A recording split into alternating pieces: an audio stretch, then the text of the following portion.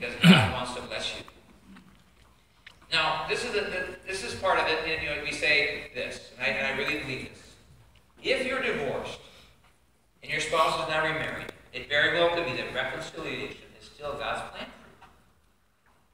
Now you say, well, I know that would never happen because of this or that. Matthew 19:26, Jesus said, with man it's impossible, with God all things are possible. Mm-hmm. It very well could be that God wants to do that kind of impossible thing that you say is impossible to ever happen. For anyone to ever change, for that to ever happen. It could very well be that God will do a miracle. Do you believe God still does miracles today? I know you're still with me. Do you believe that? Amen. Luke 18:27, what's impossible with man is what? It's possible with God. Philippians 4:13 says, I can do all things through him who strengthens me. So this is the deal. This is living right. When you live right, when you have the right relationship with your spouse and with your friends and with your fellow believers, it helps you pray right. How you treat one another within the body of Christ impacts your prayer life. And how you treat your spouse impacts your prayer life.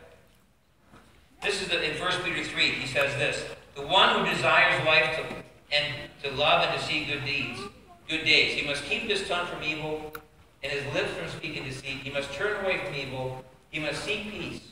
For the eyes of the Lord are toward the righteous. His ears are attentive to their prayer. But the face of the Lord is against those who do evil. So now we'll go back to Matthew 19. Let's go back to 19. In Matthew 19, Jesus says this. In response to the disciples come to him in verse 10, and it says, if the relationship of the man with his wife is like this, it's better not to marry. So what are they saying? Stop here, just look at me just for a second. What are the disciples saying? If I have to stay married to that woman the rest of my life, isn't that what they're saying? Maybe we shouldn't even get married. That's pretty serious. They understood what Jesus was saying. Now, a lot of the church doesn't understand what Jesus was saying, but the disciples understood what Jesus was saying there. And he says this, his answer is verse 11, he says, but he said to them, not all men can accept this statement, but only to those who have been given. There are eunuchs who are born that way from the mother's womb. Now, a eunuch is somebody that never marries. They were born that way from the mother's womb. There are eunuchs who are made eunuchs by men, and there are eunuchs who made themselves eunuchs for the sake of the kingdom of God. He was able to accept this, let him accept it. So he's saying this, some people are never going to marry, and that's God's plan for them. Some are never going to marry because that's their choice. I had somebody tell me, and I won't embarrass who it was, you might be able to know who this was, but somebody told me they never were married, and they're in their older years. They said, well, my mother-in-law never had any daughters. That's their answer. Mother-in-law. Does that make sense? Daughters. Anybody know who said that? They're looking kind of that general direction. I think they know Bob. Oh.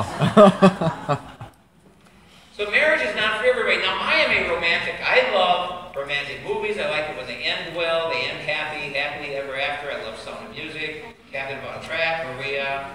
They get married in the big church. They go off, through the hills. I love those kind of happy endings. I love being a matchmaker. I've never been successful yet, but I believe I have that gift. I have the gift.